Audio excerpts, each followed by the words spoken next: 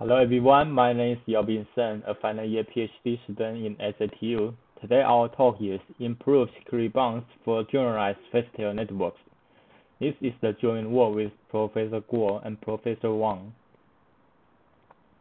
There are 4 parts in our talk. The first one is the introduction to Feistel networks. The second one is our contribution. The third one is our proofs for generalized Feistel networks. The fourth one is our conclusion. Feistel network is one of the most popular ways to design a block cipher. It iterates several times of a Feistel permutation.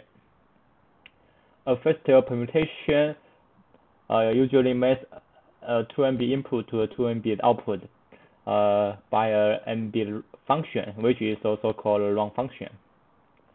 This figure is the expression of classical Feistel, which is also called a balanced Feistel, because the left part and right part input has same bit length, Sn. There are several ways to generalize the classical Feistel. By replacing the Wang function with expanding or constructing one, we can obtain the unbalanced Feistel. By alternatively use the expanding and constructing Wang function, we can obtain the alternating Feistel. By partitioning the input into more than 2 blocks, we can obtain the type 1, type 2, type 3 Feistels. These 3 kinds are also the multi-line Feistel. The difference is among these 3 types is that they use different number of functions in each round. By replacing the underlying primitive with the typical block cipher, we can obtain the TBC-based Feistel. Let's take a view of the generalized Feistel considered in our paper. In our paper, there are total 8 variant generalized Feistel. The first one is the unbalanced Feistel. It uses the constructing Wang function as the constructing Wang functions. The second one is the unbalanced Feistel that uses the expanding Wang function. The drawback of the unbalanced Feistel is that we need to resize the left and right part in each round to make it fit to the underlying Wang functions. For third one is the alternating Feistel. You use the constructing and expanding Wang function in an alternative manner, so we don't need to resize the left and right half of the input, but we need to use the constructing and expanding Wang function at the same time. The fourth one is the numeric alternating Feistel. This is also used in some formal presuming encryption. From the 5th to the 7th are 3 kinds of multi-line Feistel. The difference is that they use different number of functions in each round. For example, for 4 block in block, the type 1 Feistel uses only 1 function in a single round. The type 2 Feistel uses 2 functions in a single round. The type 3 Feistel uses 3 functions in a single round. The advantage of this multi-line Feistel is that it can expanding the input and the output of the underlying Wang functions. Actually, the input of the block cipher can be much larger than the input to the functions. The final one is the typical block cipher based Feistel. It uses the typical block cipher as the underlying Wang function. So besides the 2-bit input, we also need additional trick W. There are some important applications of the Feistels. For example, the well-known block cipher days use the classical Feistel networks. The Brook-Cipher skipjack used unbalanced Feistel networks. The Bear-Lion Feistel used alternating Feistel networks. The Cas256 used type 1, and the RC6 used type 2, and the MAS used type 3 Feistel networks. For the TBC-based Feistel, it can be used to construct double-length checkable Brook-Cipher with high security.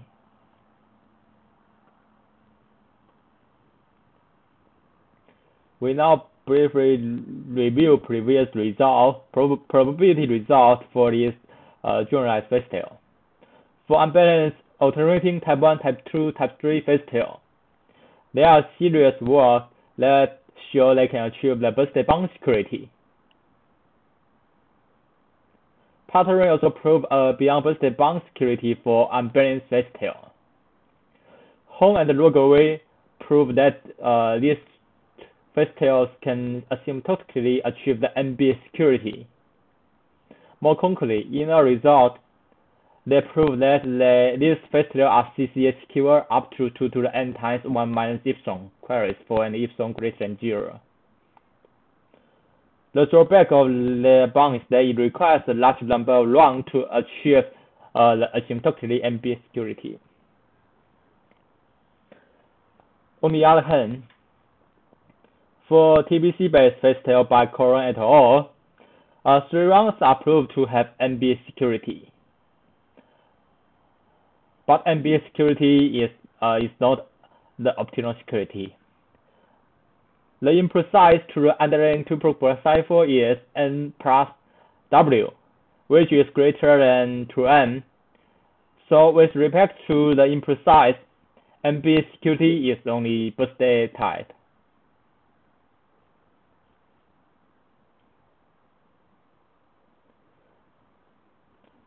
Our contribution is improved previous bound. More concretely, for the unbalanced alternating type 1, type 2, type 3 Feistel, we improve the coupling energize of Hong and Rogoway. We use a more fine-grained energize to achieve almost the same security bound with nearly half number of rounds. This table is the summary of improved bounds for the generalized Feistel networks. The first column is the target skin.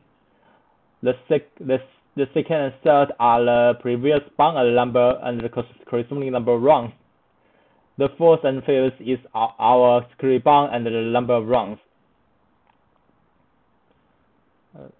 When the perimeter T is reasonably large, our bound is almost the same as Rogoway, while we only need a half number of rounds. For the TBC-based Feistel, we give the first coupling energized, and by using this technique, we prove that this construction can achieve the 2 MB security with enough number of rounds.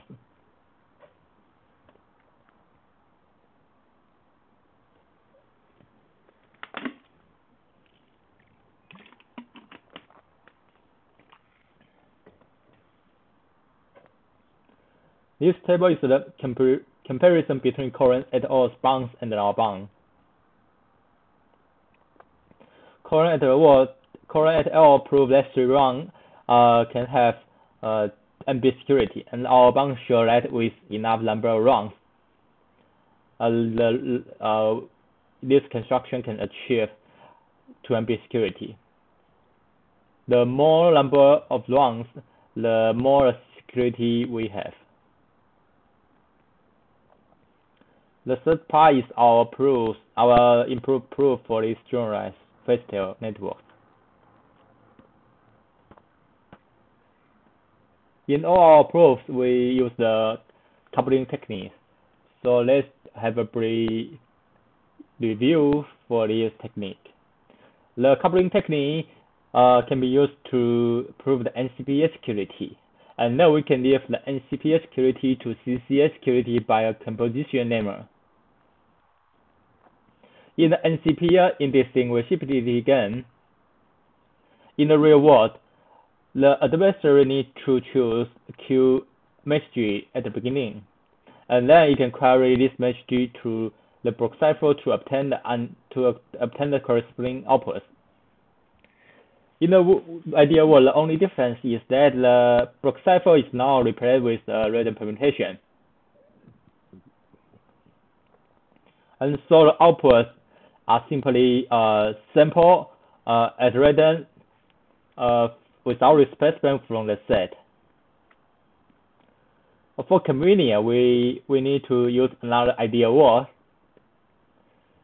In the ideal world, we replace the input with Q value that are uniformly sample at random without replacement from the set. And we also replace the random permutation with the block cipher. And since the EK is a permutation, so in the ideal world, the output are also uniformly sample at random without replacement from the set.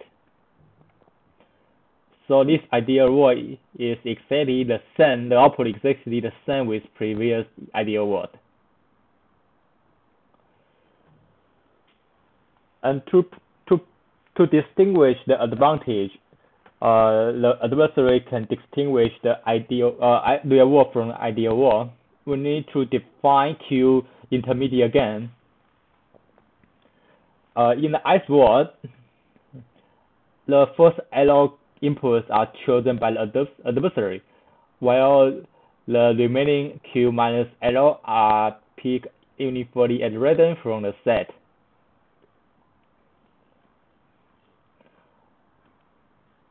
So by using hybrid argument, the NCPA security is obtained by summing over the gap between these Q worlds. Here, mu0 is the distribution of the outputs in the ideal world. Mu-L is the distribution outputs in the else world. Mu-Q is the distribution outputs in the real world.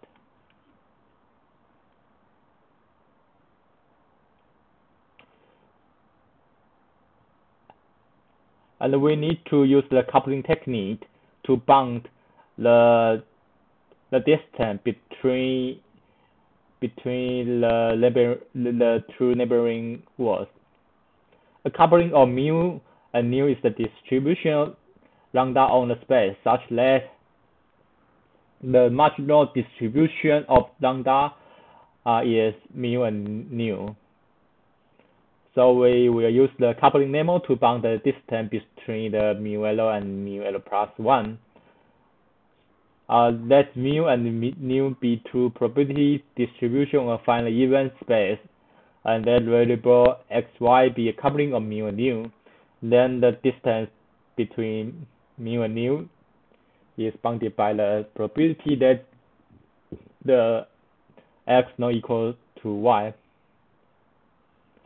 The proof of this lemma can be found in previous paper. We now briefly discuss our intuition between the improved security bound. In Hong and Rogoway's proof, they use every to be wrong to guarantee in each coupling trail the probability that coupling fail is very small. But we discover that every be wrong is already enough to achieve these papers. The only thing that we need to is just analyze the first be wrong.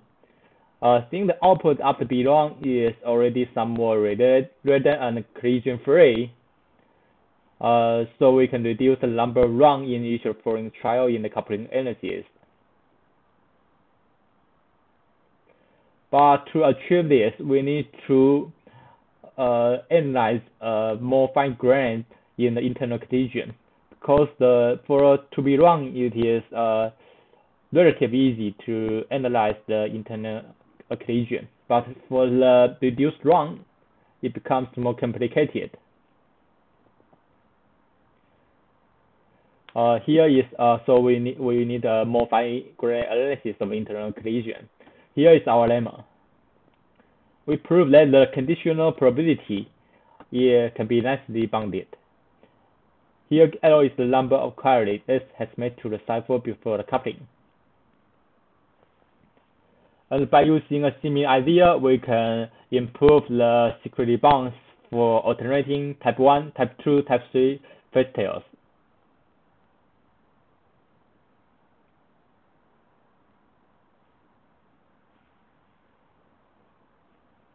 And for the TBC-based Feistel, we need to define two bad events. Here we only discuss the crucial point in our proof. For more detail, we refer to our papers.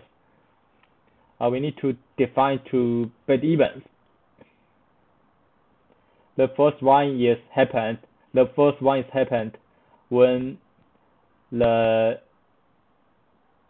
output of the I particular permutation collide with previous output, and also when the output of the I plus 1 permutation collide with previous output. The first bad event involves the first block cipher and the second block cipher. For the second beta event, similarly, the beta event happens when the outputs of the I particular permutation collide with previous output in the first cipher, and the output of the I plus particular block cipher collides with previous output in the second cipher.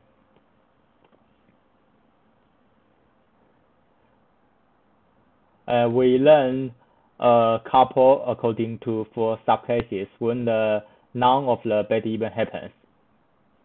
There is some intuition. As you can see, if both the BI and the DI are collision free, then the output of the I plus 1 particular permutation is a written string, and this also holds for the second cipher. So if these two are collision free, we can assign the B L plus 1 to the DI plus 1. And for the remaining 3 cases, we can also discuss because when there's some difference, but they are distributed in the same space. There's a detailed discussion in our paper.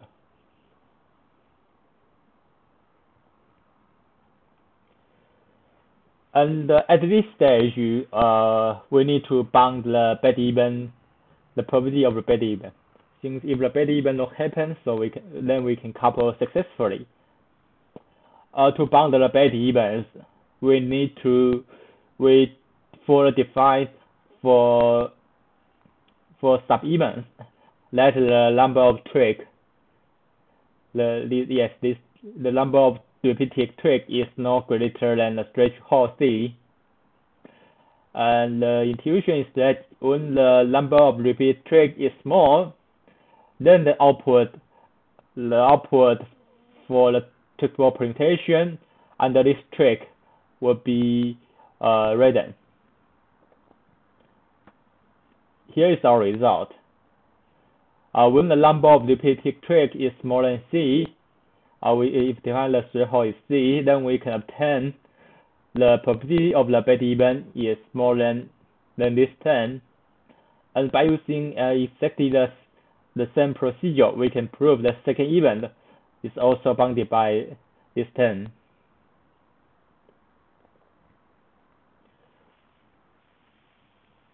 And for our conclusion,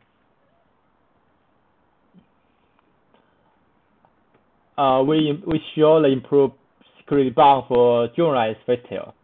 For unbalanced alternating type 1, type 2, and type 3 Feistel, we improve the coupling exercise of Hong and Rogoway. We use a more fine-grained internal collision analysis to achieve the asymptotical optimal bound with nearly half number of bounds. And for a TBC-based Feistel, we give the first coupling analyzed, and we prove that this construction can achieve the 2MB security with enough number of rungs. The coupling technique is useful to analyze many rung Feistel, but usually the bound obtained by this technique is not very tight. So our future work is to give a tighter analysis for the coupling technique, or maybe if we can refine the coupling technique, it will be better. And the second future work is to consider a small number of rungs, since not unsurprisingly, the coupling technique needs to cause many rungs to achieve the optimal security. So maybe we can use other methods such as chi-square method or the popular edge coefficient technique to achieve the same security bound with a much smaller number of rungs. So that's it, and thank you for your listening.